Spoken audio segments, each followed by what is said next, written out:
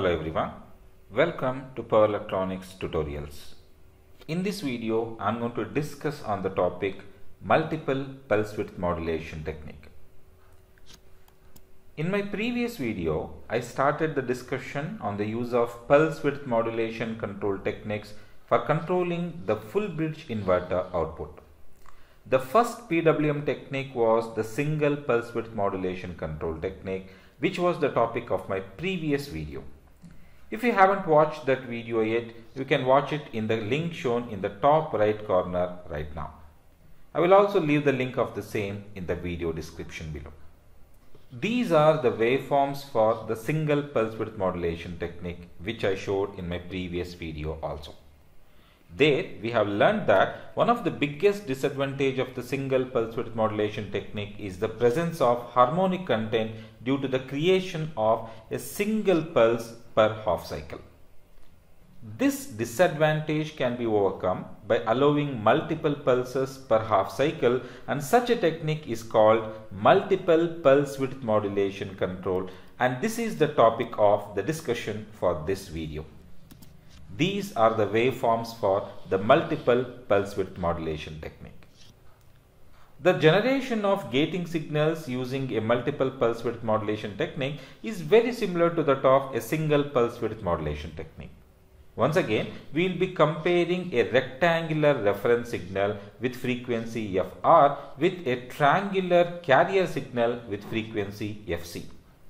The main difference between single pulse width modulation and multiple pulse width modulation is that in multiple pulse width modulation technique, the carrier signal frequency is greater than that of the reference signal frequency. You can notice that in the waveform shown here. The carrier signal has more cycles per one cycle of the reference signal. Therefore, the carrier signal frequency is higher than that of the reference signal frequency. We also should note that the carrier signal now overlaps the reference signal multiple times within one half cycle. Therefore, multiple pulses will be created within one half cycle, and hence the name multiple pulse width modulation technique. The number of pulses that are generated per half cycle is directly equal to the number of times the reference signal and the carrier signal overlap. Therefore, we can say that the frequency of the carrier signal will determine the number of pulses per half cycle, and the number of pulses per half cycle is usually denoted by P. Further, the frequency of the inverter output is determined by the frequency of the reference signal, which is the rectangular signal here. Talking about the generation of the base drive pulses, when both the reference signal and the carrier signal are positive and overlapping, base drive pulses will be generated for transistors Q1 and Q2. Currently, I am talking about these two transistors Q1 and Q2. On the other hand, when both the carrier signal and the reference signal are negative and overlapping, then base drive pulses will be generated for transistors Q3 and Q4. Now, I am talking about the alternating transistors Q3 and Q4. Coming back, the ratio of the reference signal amplitude AR to the carrier signal amplitude AC is called the modulation index, and it acts as the control variable at the output. The value of the modulation index varies from 0 to 1, and it controls the width of the gate drive pulses generated. Smaller the value of the modulation index, smaller will be the widths of the pulses generated. As the value of M increases, which happens as the value of the AR increases, the widths of the pulse generated will also increase. As these pulses are used to drive the transistors in the full bridge inverter circuit, the output of the inverter accordingly varies, and that is how we are going to control the output voltage of the full bridge inverter. You should note that when the modulation index is 0, which happens when AR is 0, no pulses will be generated, and therefore the pulse width is 0. On the other hand, when the modulation index value is 1, which happens when AR equals AC, the width of each pulse will be pi divided by P. Why is it pi divided by p? Because we have p pulses which are distributed across 1 pi. Therefore, the width of each pulse will be pi divided by p.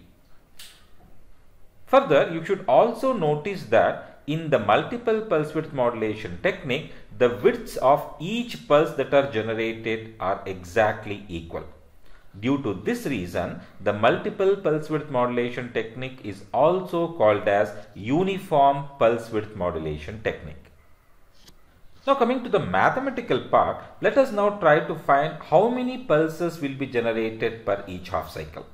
As we already know, that is controlled by the frequency of the carrier signal.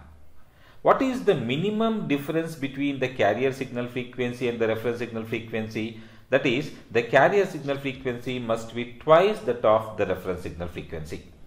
Otherwise, it would become single pulse width modulation. So, the minimum number of pulses that must be generated to call this technique multiple pulse width modulation is equal to 2.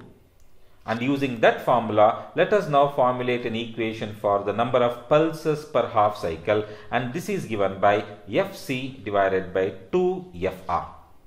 Now the ratio of Fc by Fr is called as the frequency modulation index, and it is denoted by Mf. Therefore, the number of pulses per half cycle can also be represented in terms of the frequency modulation ratio as Mf divided by 2. Lastly, let delta represent the width of each pulse generated by using this technique. In such a case, the output voltage V0 is equal to the input voltage Vs multiplied by G1 G2 minus G3 G4. You can perform a very simple mathematical operation to obtain this waveform. All we need to do is take the value for Vs, which is supposed to be a DC and fixed voltage, then multiply that with this value minus of this value to obtain this waveform.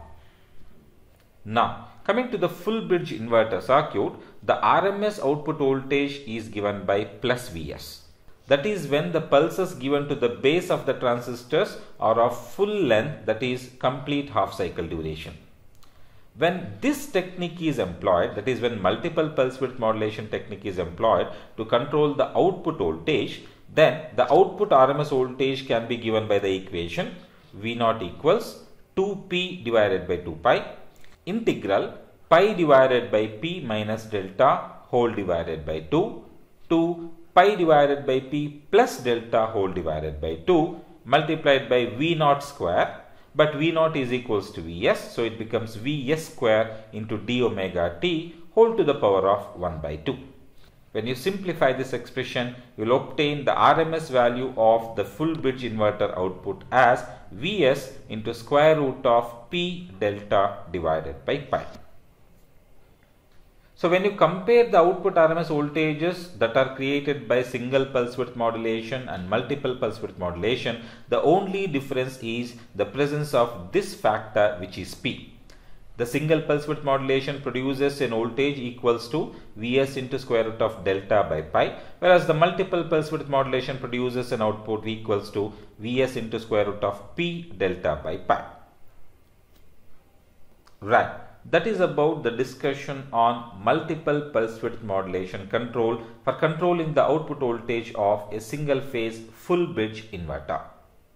In my next video, I will be continuing this discussion on PWM techniques and discuss the third pulse width modulation technique. So stay tuned. If you like this video, then kindly like and share this video and subscribe to my channel for more videos on power electronics. Thank you for watching. Have a good day.